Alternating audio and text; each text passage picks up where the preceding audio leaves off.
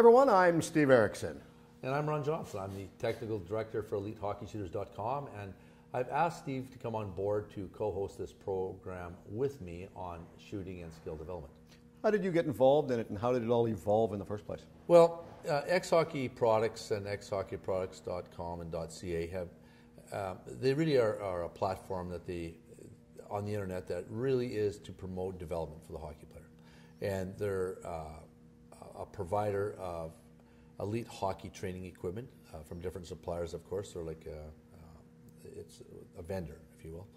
And the owners are Bryce, Salvador, and Peter Egan. We discussed several times that there seems to be a real lack of communication on skill development for players and for coaches and for parents.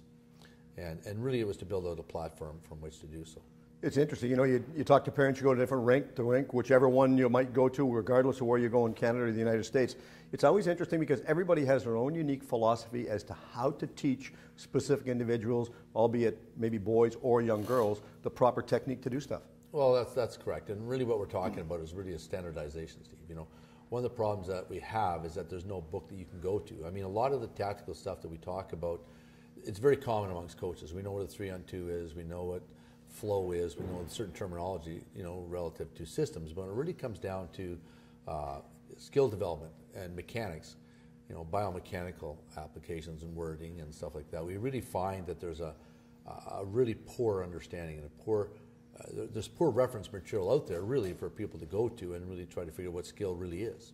The thing about this form that we're going to put together, it will be an instructional form where the parents do not have to go to a rink and find out or search an individual to come out and help them out, and they can just come to the website and take it from there. Well, I think that is correct. I think what I'm trying to accomplish, you know, in what I do in being a biomechanist is provide a very simple foundation so that parents really can come to the show and start to understand really what is shooting. You know, what is skill?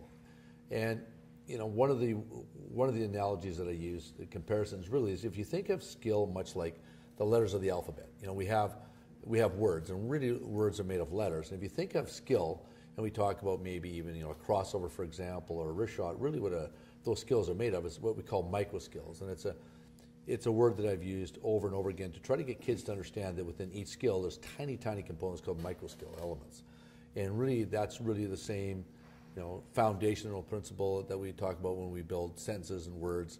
If we don't have a clear understanding what those mechanical elements are, then really we can't move forward. Because really, like a wrist shot, for example, has 26 micro skill elements. And that seems like a lot, but really when we break down the small hand movements, the hand positions and things like that, it's really a lack of understanding that parents have, or kids have, or even coaches have for that matter, to provide a really simple platform for kids to build on. Well, the interesting part about that is you mentioned about 26 different elements. Ironically, you mentioned about the alphabet, same number, going 26. They all coincide with each other, but it's to find that picture-perfect one that you can pick off of and choose, because one doesn't go without the other. Yeah, exactly. And what happens, you'll find, like working with all the kids that I do, you'll find that one tiny micro skill is, you know, one other player's weakness, and yet a completely different player, it's another one. And so what happens is it's not really, you can put together a show and you can explain what the skills are, but really one of the key elements is the diagnostic. Is when you look at a kid, you go, well, I have to go to micro skill element number 12. I know it sounds goofy, but you know, just to make an example where you say, well, this is the one that his problem is. You look at another boy and there's a different problem. And it's basically starting the foundation. So when we talk about the skills in shooting, we're going to be talking about the micro skill enhancement. Tiny exercise that players can do at home. It takes a couple of minutes to build that one tiny thing that actually is the problem in their overall technique. I'm finding that parents nowadays, and this is the other good thing about the forum that we're doing, is that now everybody is using the video system to replay what they're doing right, because you can tell people, I don't care who it is, you tell them what they're doing wrong, and some of them will always second guess you, but when you show them and they watch it over and over, then they can understand. Yeah, it's funny you should say that. You see, you know, I was on the ice this morning as an example, and I always carry my camera on the ice with me, and I was showing one of the boys doing something, and we had kind of a chuckle over it because he kept saying, well, I'm not doing that. And I says, well, the kids are going, well, the camera doesn't lie, and we're looking at it, and we all get a good chuckle out of it because really the technique was right in front of his eyes. What he was missing, you know, the foot was in the wrong position, but, you know, what we think we're doing and what we're actually doing. Like I said, video is the wave of the future.